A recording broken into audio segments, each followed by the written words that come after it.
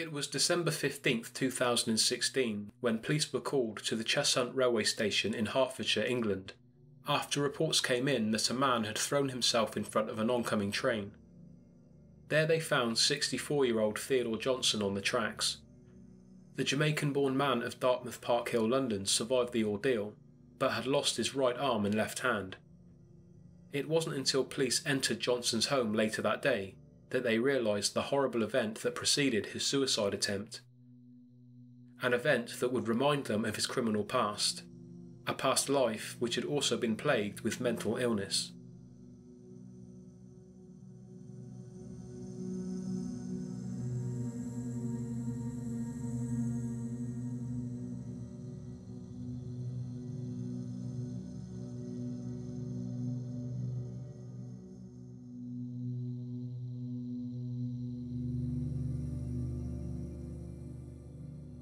Following his admittance to hospital, police went to Johnson's home in Dartmouth Park Hill, but little could prepare them for what they would find there.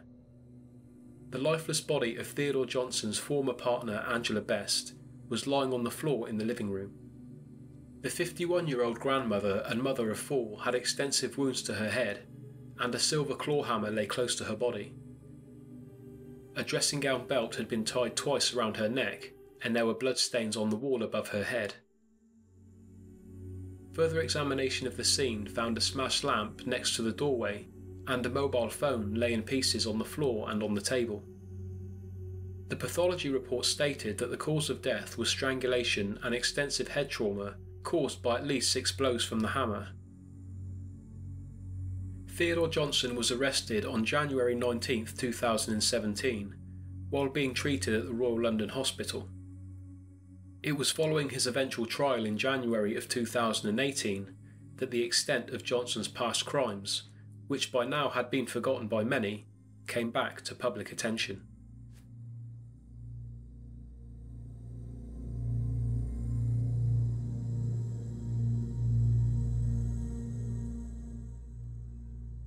Back in 1981, a 27-year-old Theodore Johnson was living with his then wife Yvonne and their 2 young sons in Wolverhampton.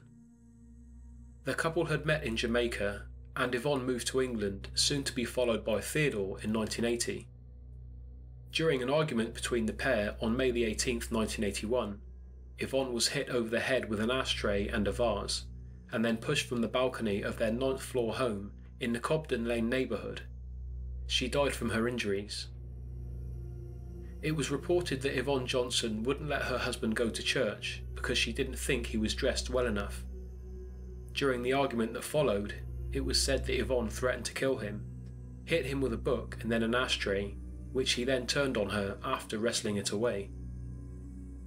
Johnson admitted to police in 1981 that he had pushed his wife to the edge of their balcony at Franchise House in Blakenhall until she slipped and clung to the edge. He then stood and watched her until she dropped. Following this, he changed his clothes and met his son after school. Mr. Johnson was tried at Stafford Crown Court and sentenced to 3 years in prison on November 4, 1981, following a 3-day trial. He had initially faced a murder charge, but was handed the lesser charge of manslaughter after claiming extensive provocation during his marriage. Indeed, the way in which the incident was reported in 1981 painted a grim picture of his life as a battered husband. The court heard from Johnson that he had been bullied into doing house chores and cooking.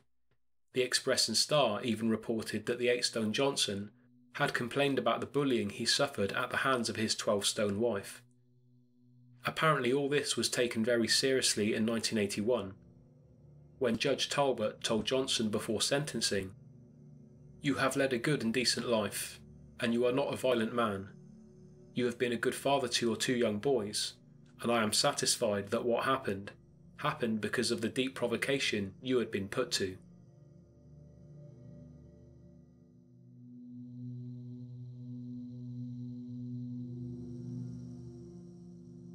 By 1986, Johnson's somewhat lenient sentence had been served, and was 2 years behind him. This is when he moved from Wolverhampton to Finsbury Park in London, with his new partner, a care home worker named Yvonne Bennett. The couple stayed together for the next 6 years, and in that time they had a daughter. Then, in 1992, Miss Bennett began an affair with a fellow care worker at the old people's home she worked at in Stoke Newington. She claimed that Johnson's violent and controlling nature had led her to be unfaithful. After an argument one evening, she ended the relationship, and Johnson left their home at Fallowfield 6 Acres Estate in Finsbury Park. On September 20th, 1992, he returned and begged for her to take him back.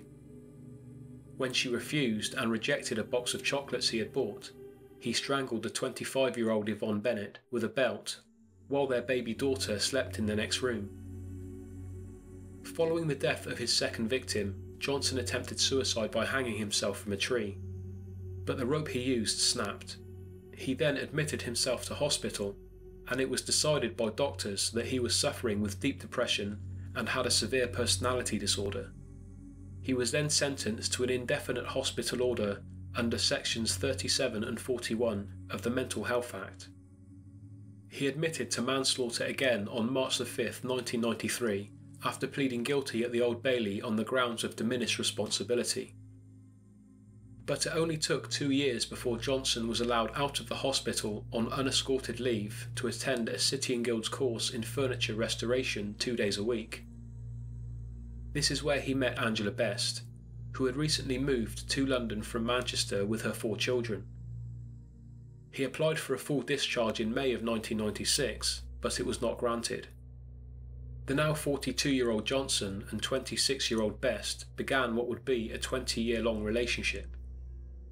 In October of 1997, Johnson was granted discharge from the hospital on the condition he reside in assisted living quarters, attended all meetings with social workers, and let them know of any relationships he had with women, so that they could be informed of his past convictions.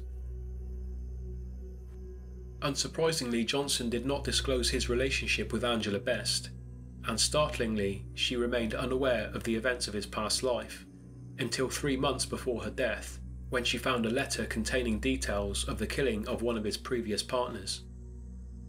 Following this discovery in September of 2016, Angela Best ended her relationship with Theodore Johnson and appeared to have moved on when she began seeing a man named Ronald Emmanuel. Angela Best's children all described Johnson as an abusive, controlling man, and told of how he punched her one day when she discovered he'd been unfaithful. Angela's new love interest was a godsend to the family, and her children exclaimed that she was the happiest they'd ever seen her. This was unwelcome news to Johnson though. He saw the happy couple walking along Tottenham Court Road one day in November of 2016. He pulled up beside them and shouted, "Is that the guy you're running around with?"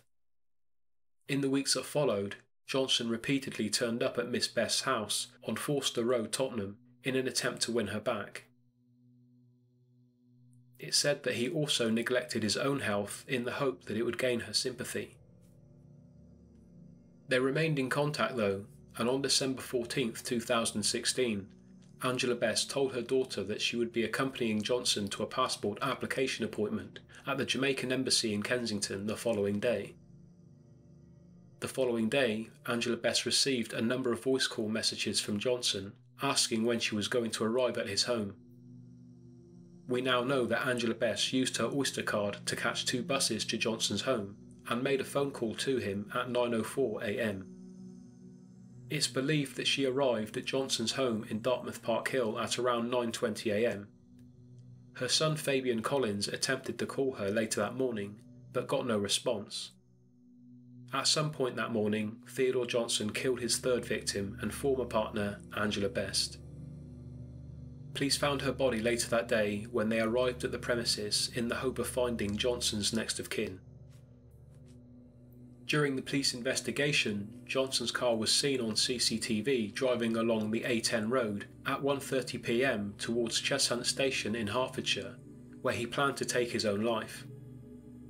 2 hours later his attempt failed, leaving him severely wounded. He was arrested on Thursday, January 19, 2017, after weeks of intensive treatment at the London Royal Hospital.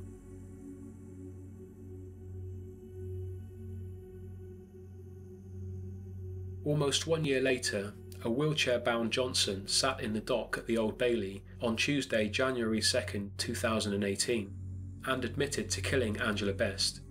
But for the third time in 35 years, he claimed it was manslaughter due to diminished responsibility. Judge Richard Marks, in light of this, was expecting a lengthy trial, but Johnson soon changed his plea to guilty for the murder charge. On Friday, January 5th, 2018, Theodore Johnson was sentenced to a minimum of 26 years. Sentencing Judge Marks said, "The attack by you on Angela Best was sustained, vicious and utterly brutal. She suffered an unimaginably terrible death. Such repeated offending, resulting in 3 separate court cases, must be almost unprecedented." There have been calls to action to find out why Johnson was allowed back into society to kill for a third time, and former healthcare assistant to Johnson, Sandra Davies, said he should never have been released, adding that she predicted that he would kill again. Speaking in Johnson's defence was Annette Henry.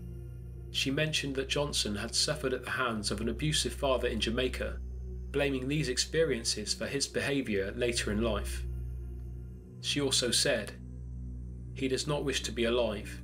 He hates himself for what happened. We recognise the devastation felt by the family members."